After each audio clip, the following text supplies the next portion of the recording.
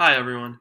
We're now going to be talking about JavaScript. This will be a quick introduction to the main parts of the JavaScript programming language, and we'll be using it to do some basic importing into the page. So, JavaScript is not like CSS or HTML, the other two programming technologies that we learned in the last few videos, because unlike HTML and CSS, which probably didn't feel a lot like something like Python or Java, JavaScript is an actual programming language, which means we define functions, we define variables, we can call functions, so on and so forth. So the first thing that we need to know about JavaScript is how to actually put it in our page. So JavaScript is another thing we import, so we'll import it into the head.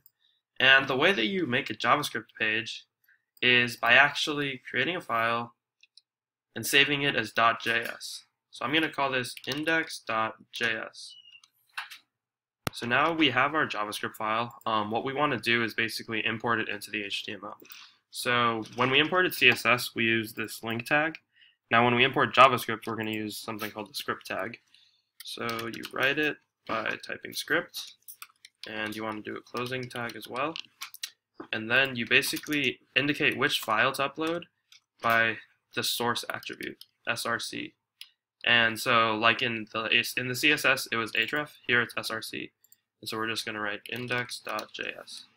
And so this should actually import the JavaScript into our page. Another JavaScript thing that we should be importing, actually which we'll do later, are things like bootstrap.js as well as jQuery, which we'll talk about later. So now we have our basic JavaScript file in here. Now in order to actually run, so like we said, JavaScript is a programming language, but it's unique because it's a programming language which is run in the browser. So this is why JavaScript is used by everyone to do web development, because it's the programming language for the internet. Now if we want to actually do something like have a console, then if we inspect element, we can also go to the console. And here we actually have something where we can type in instructions in JavaScript.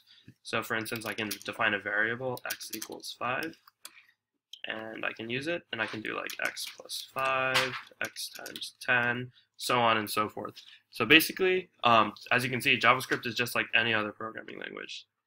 Now, the key to JavaScript is that it is what we call an event-based programming language. What this means is that essentially, like I said earlier in the previous videos, JavaScript defines how we interact with the page. So when I click on this button, or on this button, or when I hover over these links, that's all defined in the JavaScript because it's the user doing something which changes how the page behaves. So what we're going to do in JavaScript is define functions which are called when certain events happen. Just like in 1.12, when we have our event-based programming, we define what happens when a mouse press happens, and then every time a mouse is pressed on our game, it'll call the mouse pressed function. So exactly the same is how JavaScript works. So let's look at how to do some basic programming things. So at the basic level, let's say we want to define a function. In JavaScript, you do it by typing in function, the name of the function, so I'll call it my function, argument list, and then you put it all in the brackets. So the syntax for this is very much like Java or C. So if you're familiar with those programming languages, then it's something very similar. However, for actually defining things like variables, it's much closer to Python. Because in Java and C, you have to do something like, say, int x equals 5, and then string s equals hello. It turns out that in JavaScript, you have to define your variables by putting something here, but instead of putting the type of the variable, you just put var. This indicates to JavaScript that you're defining a new variable. You can also put variables globally like x. Let's say var y equals 7, and then just use them inside of your functions. But if you want to change the global variable, you just do y plus equals x or something like that, and it'll modify the global. Now in order to do if statements, all we do is type in if or if. Then we'll say if y is greater than 11, then we put it inside the brackets. Then we'll say maybe 10 plus, we'll say how about s plus equals, yay. Additionally, one thing that you want to do in JavaScript is to do print statements. So instead of doing print, it's called console.log. This is awesome.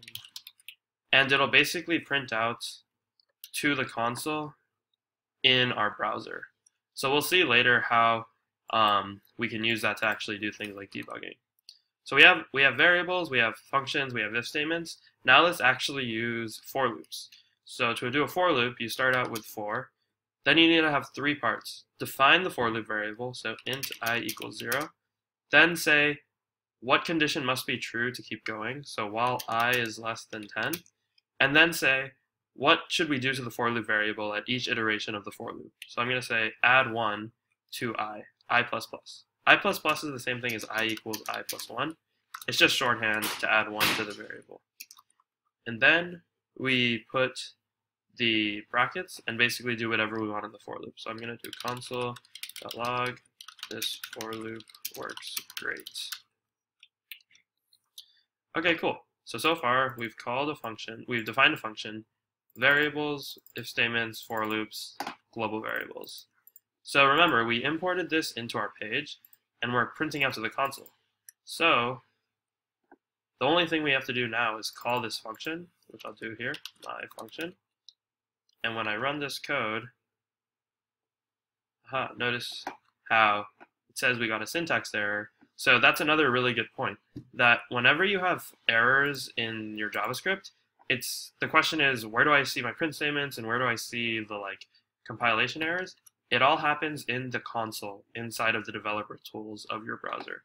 So it's saying that on line 14 there was a syntax error. So remember how I said that we use var instead of int?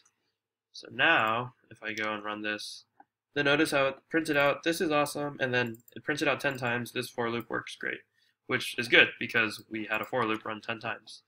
So as you can see, we have just done a basic introduction to JavaScript.